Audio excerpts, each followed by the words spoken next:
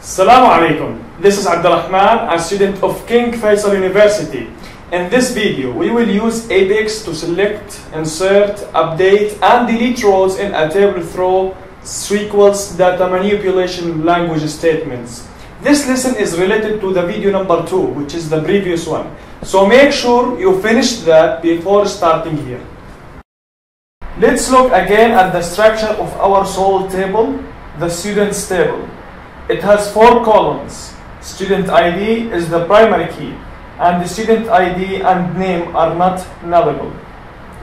The select statement is the most used SQL statement as it allows us to query our database for the information that we desire, like who's passed the course, who are the outstanding depositor in the bank, and so on. Its syntax has several phases, but the ones that are important for us now are select and from.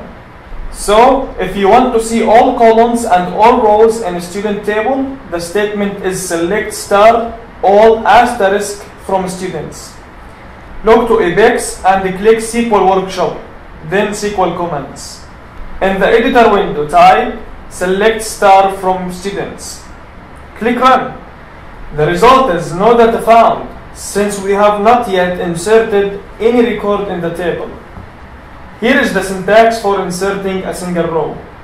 We have 5 statements to run in Apex, but some of them have errors. Pause this video and try to look at these errors. What numbers have errors? If you said 4 and 5, then you got them correctly.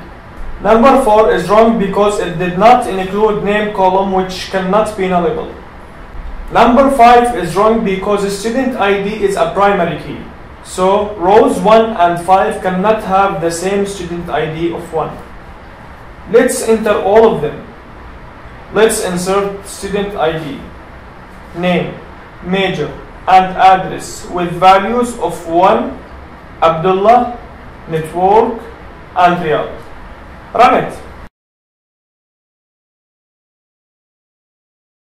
Click clear. Insert only student ID and name with 2 and Anas. Run it.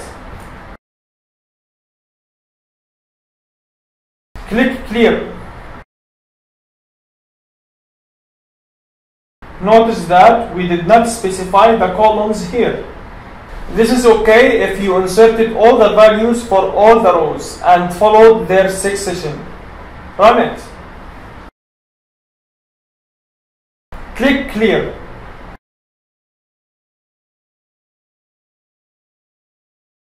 Add name column and ID for the value. Run it.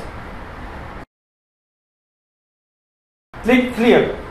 Insert only student ID and name with 5 and Ibrahim. Run it. Click clear. Let's display all columns and rows again. Select star from students. Run it.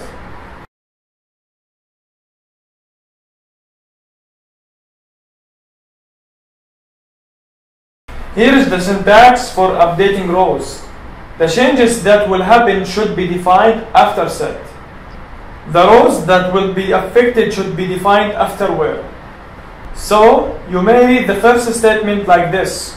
If the student ID is 2, change his major to graphics and his address to Riyadh. Unluckily, there is a problem whenever an update is run in Apex.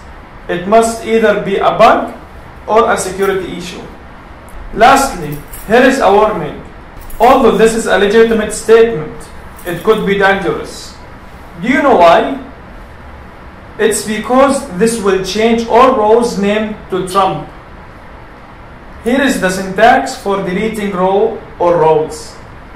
This will delete all rows whose name is Ali. Run it. Click clear. Select star from students. Run it.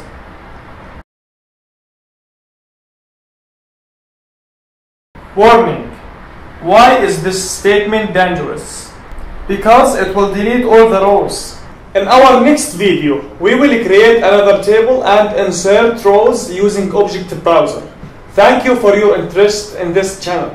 If you like it, please don't forget to subscribe and click the bell for your notification on new videos.